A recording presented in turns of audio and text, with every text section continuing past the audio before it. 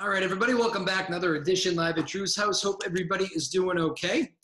Enjoying a little bit of that warmer weather and all that good stuff. Speaking of that, with warmer weather, one of my favorite things to do this time of year is go out and see some live music, and some of that is actually happening in hopefully an end of pandemic world. Let's get right to my guests because they're here and ready to go. Lynne Taylor, who's been on the show before with many other musical artists. So this is good. We get to spend some quality time today. And Charlie Rockwood joins us. Hello, Charlie. And Hello. They make up Rockwood and Taylor. So there we go. I have that correct, I do, I think? Yeah.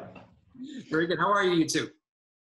We're good. We're hanging out here in Ohio.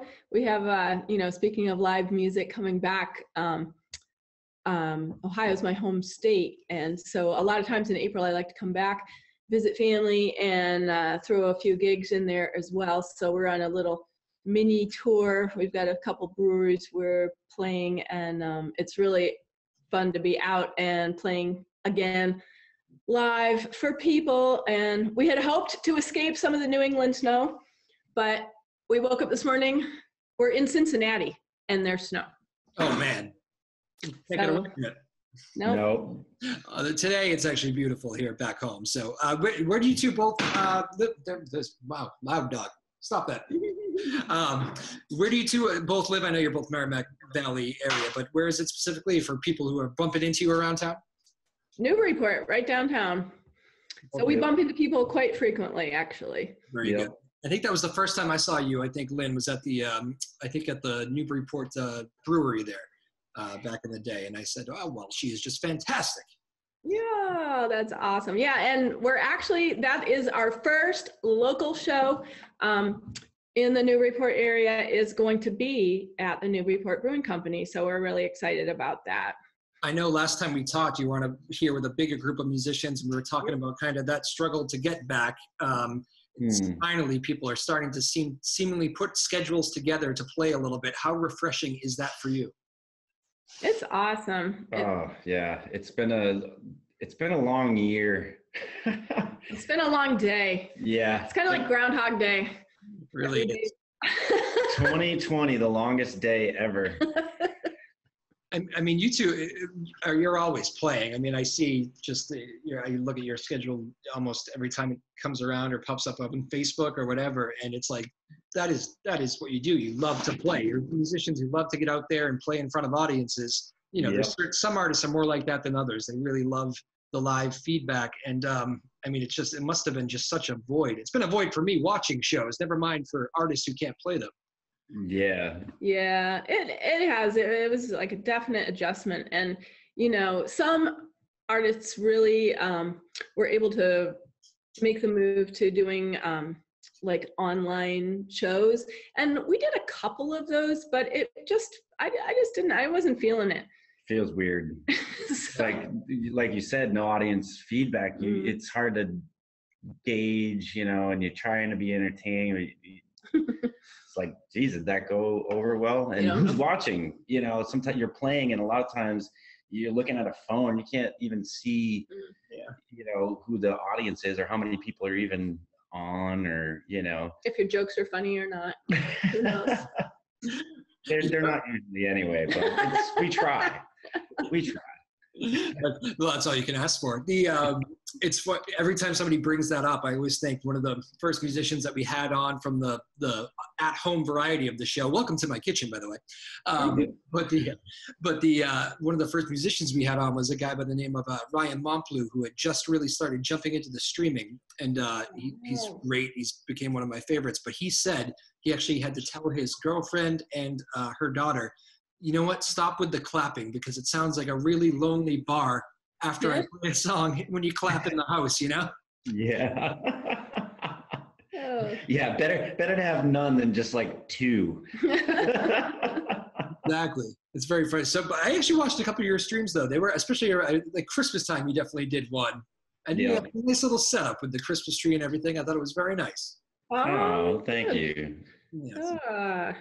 Somebody was watching.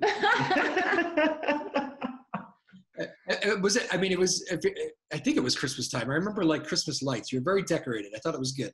Oh, cool. Yeah. We actually leave those Christmas lights up year round. They're like our stage lights. So it may have been Christmas time and it may not have been. Yeah. So that it could have been any time. It was it's all a blur, one long day. What's it been like? Has it been like, I know for me, I will never take certain things for granted after this. Maybe you didn't anyway, and good for you.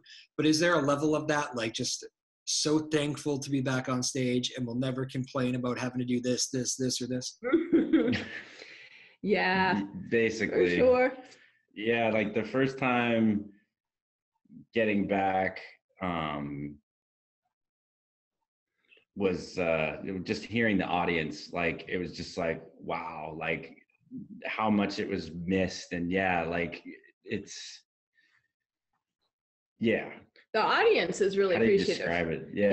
The audience is also really appreciative too, which is really nice. Like we just did a show in Kent, Ohio on Sunday, and most of the people there were so excited because it was the first live show that they had seen of 2021, and we are still doing outdoor shows as much as possible, even though I'm double vaxxed now. Woohoo. He's working on he'll be getting his second one soon. But like I didn't feel good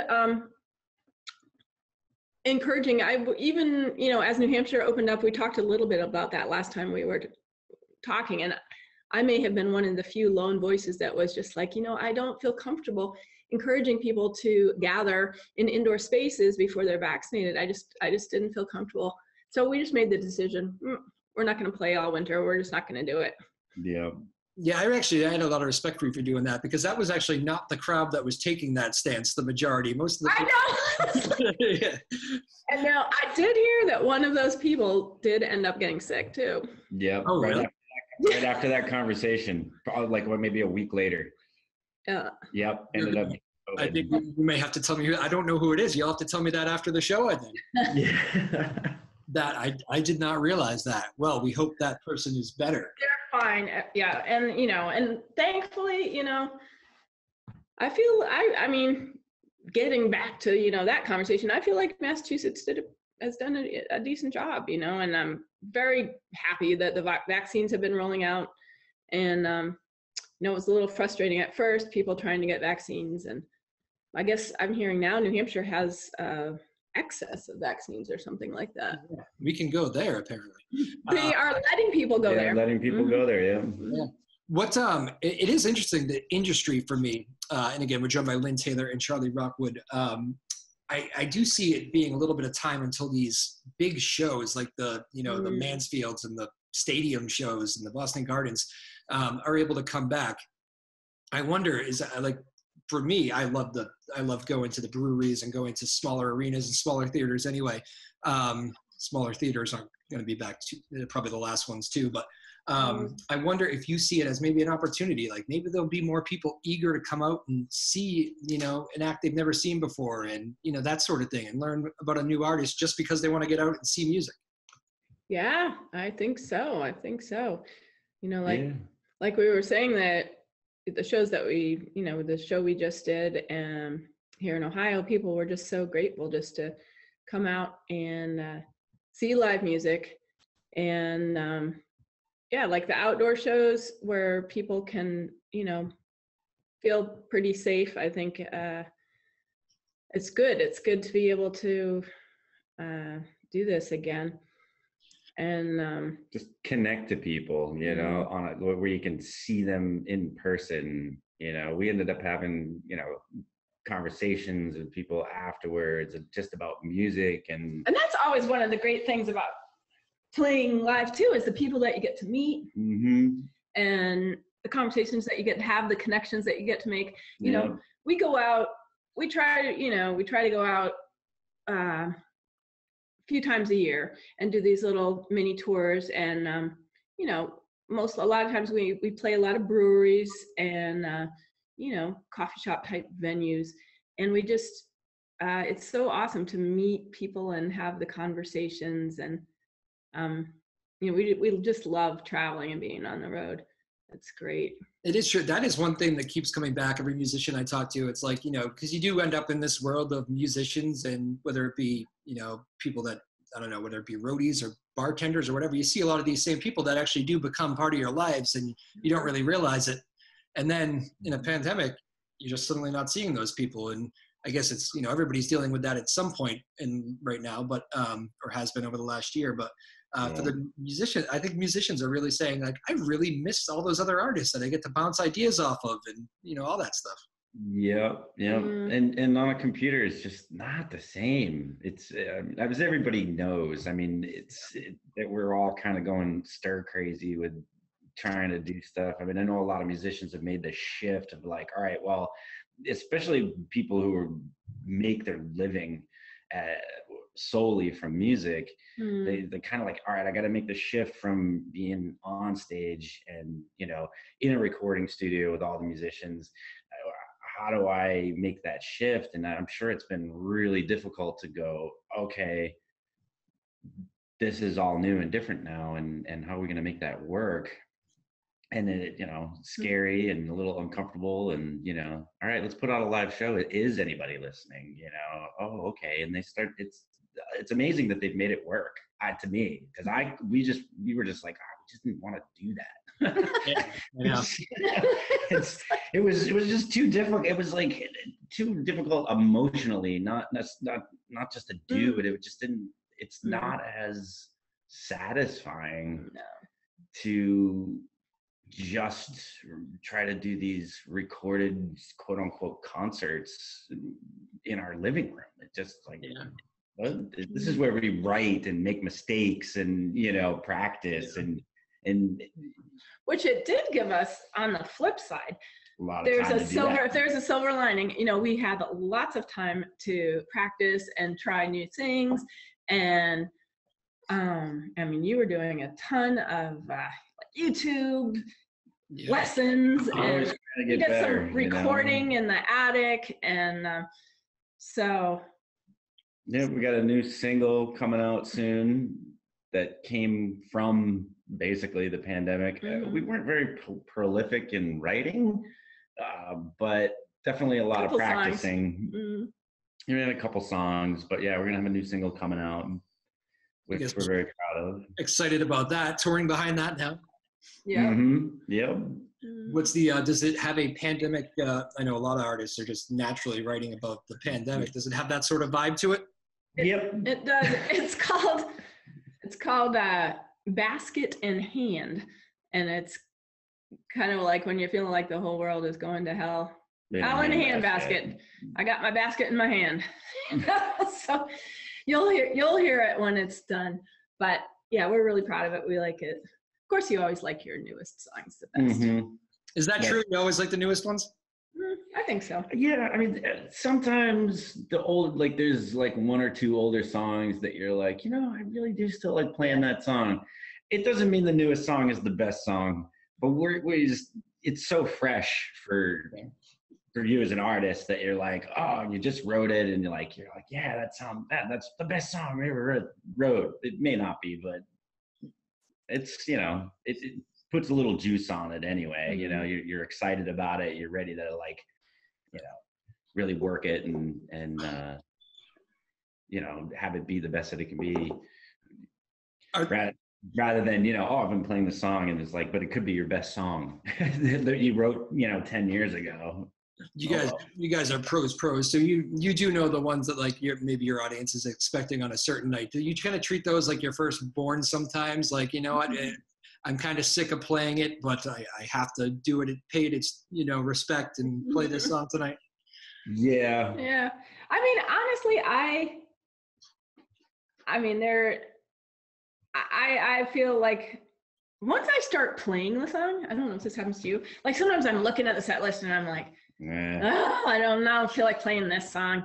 But then once I start playing it and I get the emotion of it comes back, because once you start playing it and singing it, I get right into the emotion of whatever it was, and then it becomes fresh as ever. That's what I find. 9 times out of 10. And then yeah, especially like live, like in front of people, like it does help bring back that sort of emotion as you start to play that an older song that, in rehearsal, it's like, oh, it's a little, God, we do this song, and it's like, can we have something fresh and new, to bring? And then you go and you play it live, and you're like, oh, that's why that was a song, that's why that was a good song to begin with, and why it was in the set. So, and audience response definitely, boosts that when you see people really paying attention, and if you're lucky, people are singing along, and you're like, oh, okay, and it just brings it all back, and you get excited about it again, Yeah. Yep, brings it all back. I understand that. Again, Lynne Taylor and Charlie Rockwood joining us of Rockwood and Taylor. We talked a lot about the streaming. I know a lot of people end up going the streaming route. Really, I'm sure you've heard some stories from friends that because they really had to. They had to find a way to make money.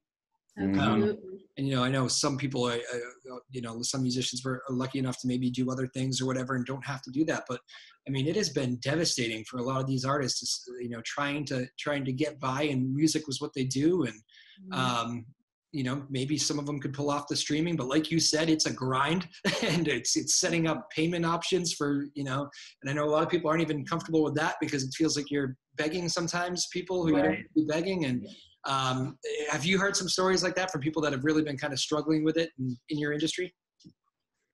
Yeah, a little bit. I think a lot more so in the beginning of getting started. There, like people like Charlie Caruso, who was trying to stay relevant, in a lot of ways. And he started doing his online thing. And at first he was like, oh, it's weird. And then he got into it. And now he does his thing every week. And and he was raising tons of money for charity. I don't know if I don't know if he's still doing it. Well, he's doing it with Dave. Yeah, he stopped doing he's a friend of the show here, so we've had him on several times. But, sorry to interrupt. Keep going. Oh, and that was something else we started. We've been recording with him because he, like one of the silver linings of the pandemic. So he's had more time, and he has a solo project that he's been working on, and we've been playing. Charlie's a drummer, and I'm a bass player as well. With our thing, I play piano, and he plays guitar. Yeah. But we actually met as a bass player and drummer with Liz Frame and the Kickers. That's how Charlie and I met many years ago. Yep, many years ago. And that it must be fun to now you can kind of feel free to start collaborating a little bit more too, right? And do projects like that as you get vaccinated and as the world starts to open up a little bit, hopefully. Yep, exactly. Yeah. So we've been having fun with that, and so Charlie's going to be having a new record coming out.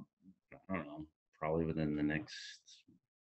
Who knows? 3 months, something like that. We're halfway. We're halfway through. Do you feel like I do Newburyport and the surrounding? I mean, some communities are better than others, but I love the more communities trying to encourage live music and trying to get more. I always think it's kind of depressing when you walk into a place that would be perfect for just have somebody in there, and just missed opportunities kill me like that.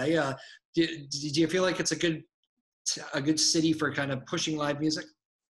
I do. I don't know. I do. And I think, well, you can differ with me. I think it's. We don't agree on everything. I think it's good. And the surrounding communities, I think that they support live music fairly well. And I mean, what I really enjoy about Newburyport is the community of musicians, which I think is awesome, especially for such a small town. I feel like there is a wealth of talent in a relatively small area, and it's just awesome to be really friends with so many other talented musicians and be able to bounce ideas off and experiences, and that's what I love. But what were you gonna say about the? Oh, I was gonna say about venues, about places to play. Newburyport's a little light in that area. I mean, you do have the Newburyport Brewing Company, and there is the Firehouse, but the Firehouse is a slightly larger venue for places, and of course it's been closed down. I don't even think it's been closed down. Like places like that, you know, all the regular indoor venues. But there's that, and there's the grog, and that's kind of it. There's for solo people who do like the bar gig kind of stuff. There's, you know, a couple of bars that do have live music, but it would be nice for.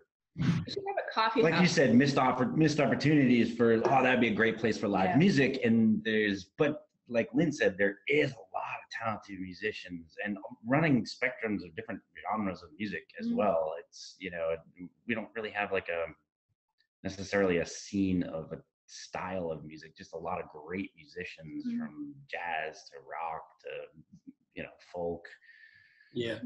I think even like here's a topic I bet you both will feel very strongly about. So what, I mean, sure, you've had these fights along the years as you've gone through your travels, but have you ever been, I think I know the answer to this, but have you ever been like turned away by a venue, a place, a bar owner, whatever, because you're going to say, oh, I'm going to come in and play a lot of originals? Has that happened?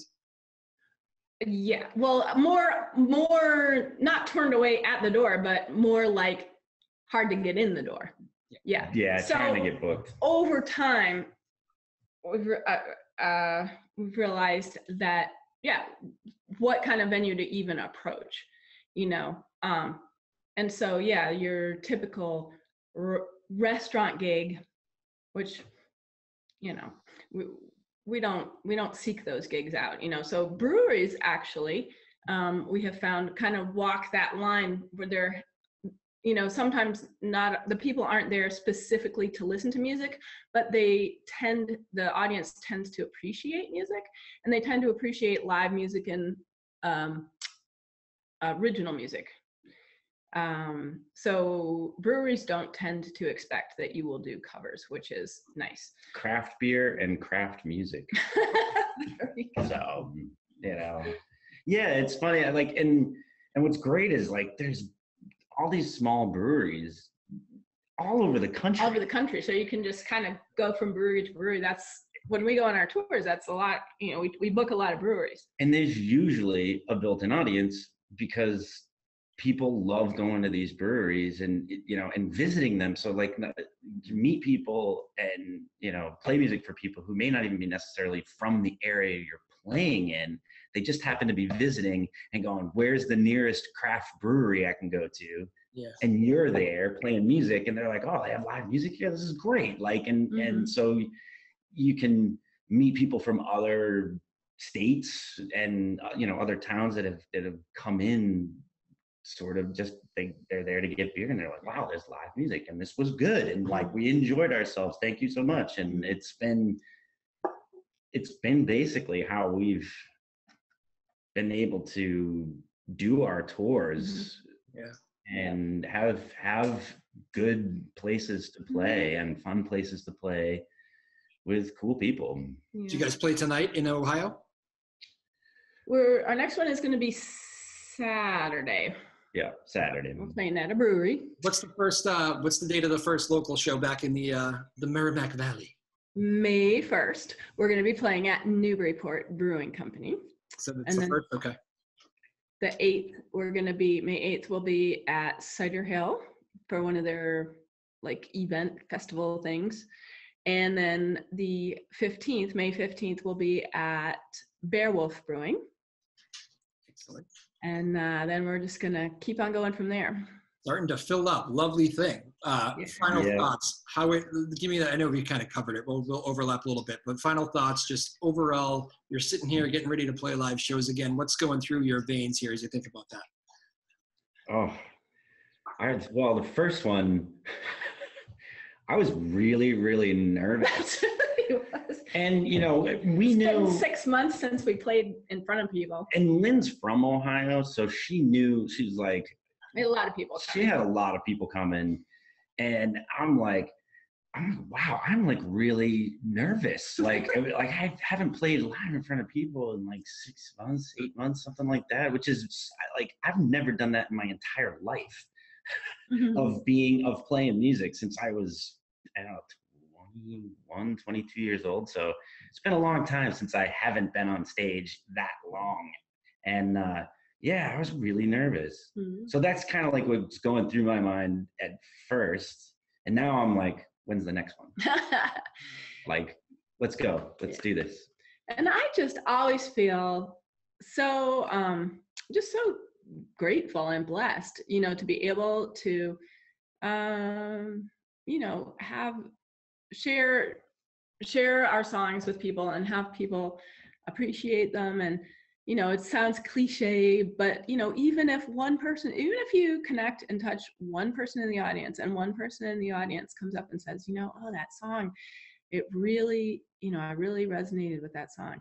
And for me, that's why I do it. You know, it means so much. And so I'm just always grateful to be able to do it.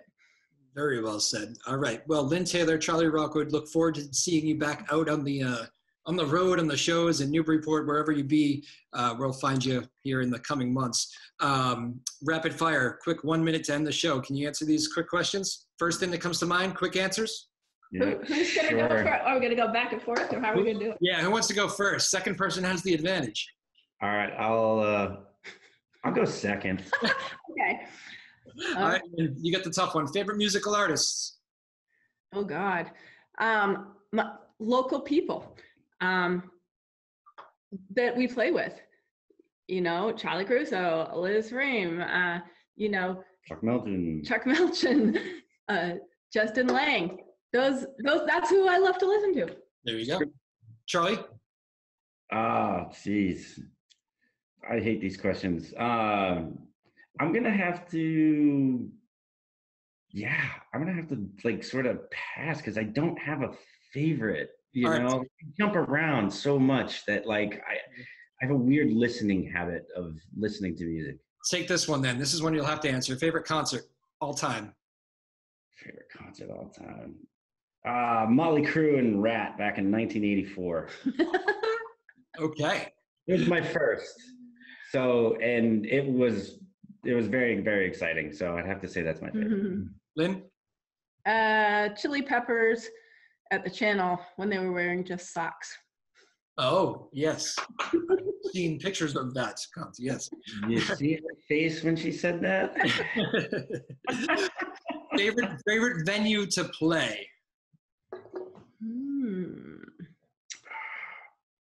Purple Fiddle in West Virginia. Purple Fiddle. I'm going to have to agree with that one. Purple Fiddle. Okay, that's interesting. And let's see, what's a good last one to do? You guys travel a lot, so what's your favorite city to play?